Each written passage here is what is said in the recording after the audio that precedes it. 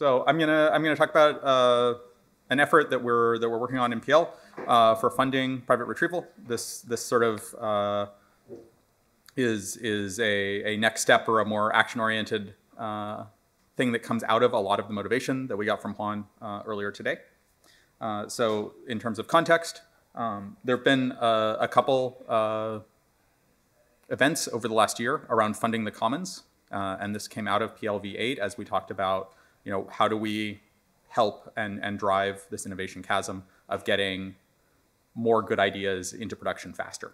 And in particular, one of the blue funds that's sort of becoming a reality is in this space of private content routing and retrieval, which is how do we encourage more mechanisms and more possibilities that we can use for getting to where we want to be with private access to content address data.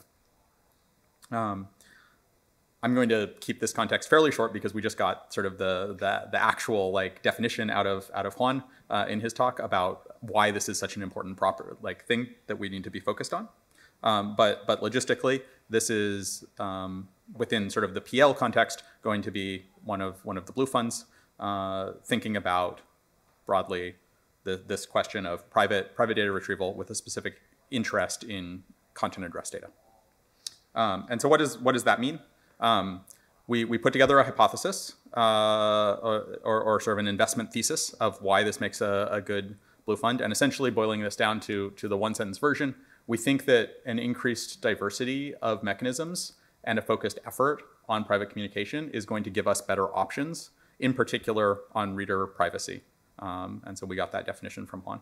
And I'll dive into specifically what that is actually meaning. Right now, when we look at what our options are for sort of private access to data, the focus has not been on content address data, right? The focus for low latency communication and access to privacy, there's some on messaging, but mostly it's web, right? And it's the web to web of a single origin where to get stuff, I need to go to that origin, who's the authority, who's got the certificate. And so in that focus, you end up with things like onion routing and mixed nets, which as the only things that have really scaled or have any production use, because they're tunneling a real-time traffic back to this origin. They need to get the TLS to keep working in order to get sort of that end-to-end property. We see sort of this, there's some success here, right? Tor has 3 million users. That's not nothing, but it's not the whole web by a long shot. Centralized things like Signal have an order of magnitude more for just end-to-end encryption. When you look at getting into some of this metadata level, which is what onion routing is trying to do, the Signal-like world is pushing stuff into an SGX container, right? That's how it's doing address book matching. That's how it's doing attempts at some of the protection of the social network graph, which is great as an abstraction, right? Let's have this enclave. Maybe we can get to fully homomorphic encryption instead of SGX, where instead of trusting Intel, we're trusting some crypto. That would be great. And the nice thing about SGX is it is a very similar abstraction that there's the potential for crypto to come in and say, actually, we can do this in a better way. I think one of the interesting things is there have been some attempts, things like Freenet, that proactively push content in caching. They've had a lot of liability type issues of that is scary. But that's really the only thing that's a release piece of software you could download and use that's doing something other than this onion routing. And that's an interesting place that we've ended up. Okay, so that's we need more diversity, right? And so we can say that mixed nets are probably not going to solve our problem, long term, which is the balance that a mixed net is giving you is we can trade off latency through additional hops. We're laundering our connection through a bunch of nodes as a way to delink. And so that structure is just inherently a more latency versus privacy. And that's not going to let us compete with CDNs. If we're trying to do content routing in 10 milliseconds, a mixed net is going to be pretty tough as the answer to that. And we're also not taking advantage of content addressability in them right now, right? Like we've got this great property that our data is self-certifying, that there isn't a single origin that you have to go back to. We should think about what the equivalent design is. Like we should be able to do quite a bit better in how we would delink, given that there are a bunch of copies of this content and that we don't need to go to a specific origin. And we're not thinking about, like, we haven't thought about how you would take a mixnet and either do source routing that understands that there's a bunch of places, or that the routers or the exit could potentially find the copy closest to it. It's still going back to the single origin. So we haven't, you know, there is stuff to do for how do you do better with content address data and mixnets. But even then, it's unclear that's like the right answer for especially content routing, if not data transfer. And then also, we know that there are other academic approaches, and we just don't have prototypes, and we haven't developed them to a level where they seem applicable today, or something that we would consider implementing. We know that there are other agencies that see this problem in various aspects, and also see this as like worth investing in. There's a big grand challenge from DARPA around fully homomorphic encryption that is spending tens of millions on trying to get that within a factor of 10 or 2.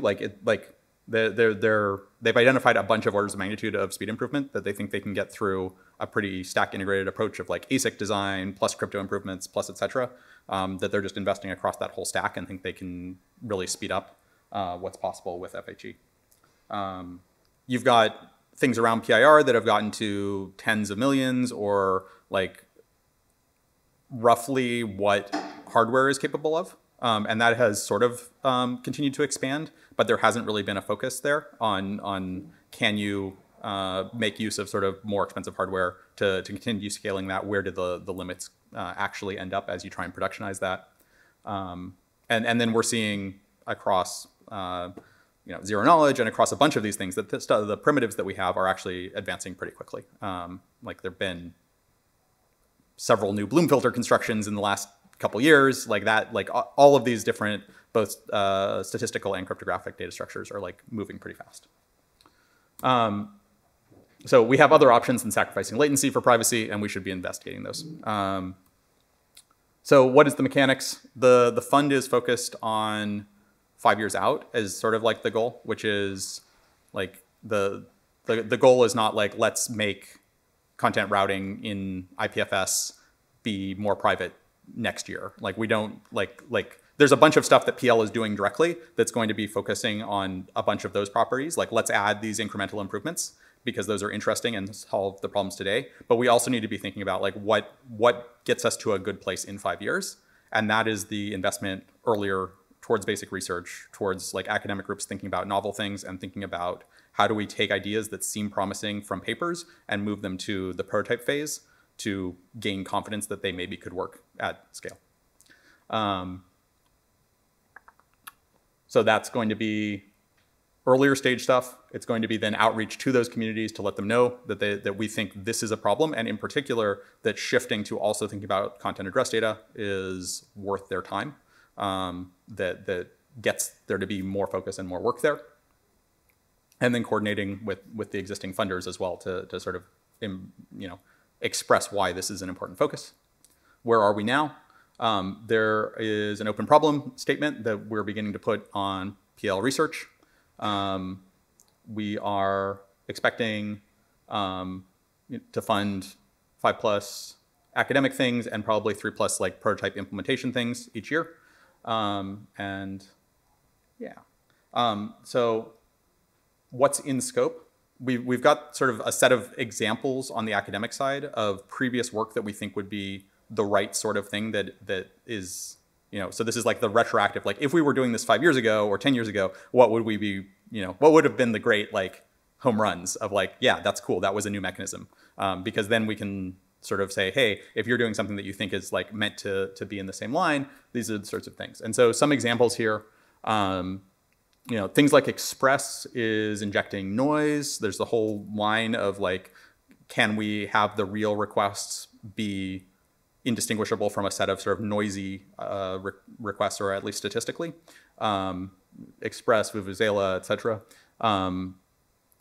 We've got a set of PIR type things that have been used. So this is, I want to get an item out of a database without the server knowing which item. There's both computational things, some of which use fully homomorphic style constructions, and then there's also information theoretic where you're using multiple servers and you're saying they don't collude. That one still has some latency / some like overhead, because if both of those servers are in the database next to you, it's harder to argue that they might not collude or that someone can't go to that data center and get both of them. There's a bunch of ORAM and like oblivious access stuff that potentially, again, helps sort of spread out and make it harder to understand what was accessed. Although, again, has potentially some like communication throughput trade-offs. And then there's sort of like a bunch of these like direct in crypto, like how do I make queries that are hard for the evaluator to understand. These are all like interesting, and this is what has happened. So hopefully the stuff that happens in the next decade is more interesting, right? And broader. On the implementation side, there's sort of the, I guess I have less of like this list of like, what are implementations that we would have funded if we were doing this 10 years ago? Like you might point to like things like Signal, but that seems probably too far along. So instead it's, we sort of had, what are things that like we think we could be doing that would be interesting? One of the examples is, could we partner with NIM and have NIM be content aware? Like let's get NIM exits to understand IPFS. That seems like an interesting place to start looking at researching, not going to a single origin, but saying, hey, we already have browsers understanding this IPFS URL format. Why not have the exits also understand it? There's probably something about getting the TLS to work with that, which is right now, because the requester is probably going to TLS before they push it into a mixnet.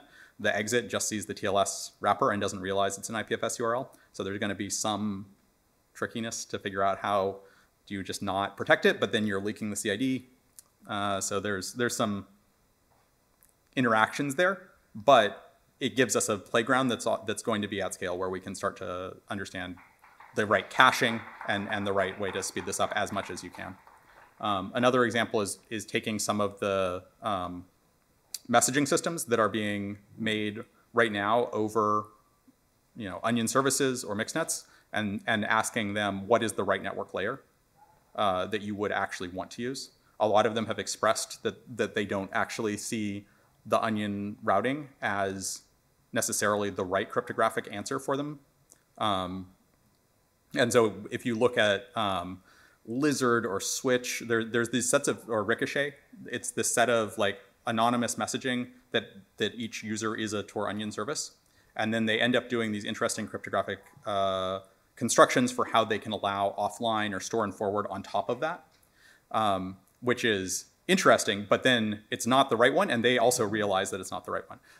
And so those groups that are building that are interested in exploring other options for what that network level construction is. And so that's something that would be in the implementation level to give them, as practitioners, the ability to innovate. Cool. We've got and are continuing to assemble an advisory committee. And so the basic structure is proposals go in to an RFP area. So this external one is sort of a set, trying to keep this fairly broad and not just our current PL advisors, but we'll continue to expand this. It's meant to be a lightweight review process from this external community, and then internally, me and I think Giannis are going to be doing the sort of initial filter and review of inbound proposals. There is a link to the PL research blog that has the open problem statement that will evolve with links to the RFP and places to submit as that comes on, but already has sort of this basic problem. If you have things you think are in scope that you think we should be following up on, that you think are exciting mechanisms that we shouldn't be forgetting, if you want to modify this pitch, feel free to reach out to me. We're in Network Goods, and we are on Slack and so forth. So happy to take questions, and thank you.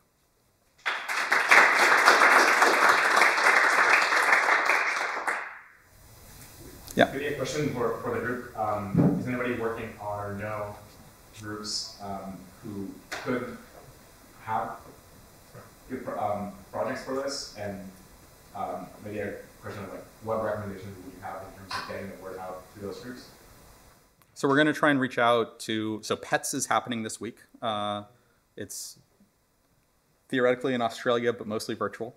And then in August is FOCI, the Free and Open Communication Workshop. Or I think they're doing hot FOCI in August, and then the real FOCI will be later in the fall. So we'll reach out. We think those are probably relevant academic groups. And then I'll also be giving this talk, but with expanded context, since Juan won't be there, at ECC next week. And then we'll be trying to hit some of these practitioner groups as well. So that's the current outreach plan, but there's always more to do. Are those listed as like those two events you just mentioned on Adopt for Wiki or something similar? There's a Notion, but I think we could probably do more in terms of public. Probably linking on that blog post is what is the public facing thing right now. That's like the link that is a QR code and probably then the right place. Yeah. Have you thought about sort of like maintaining a listing of open problems and some maybe integrating community input into how to rank those or something like that? Basically, we assemble a description of very concrete open problems and then having some way of kind of gathering insight into what are the ones to solve. Yeah, so we've got this open problem linked already as an issue, and are happy to let's see, where did it end up? So here's sort of this draft of the private retrieval open problem, and so then we're happy to take PRs and issues and so forth as continued refinement of that. It's meant to be a living document. So that's the current thought there. Cool. Thank you for doing this. Yeah.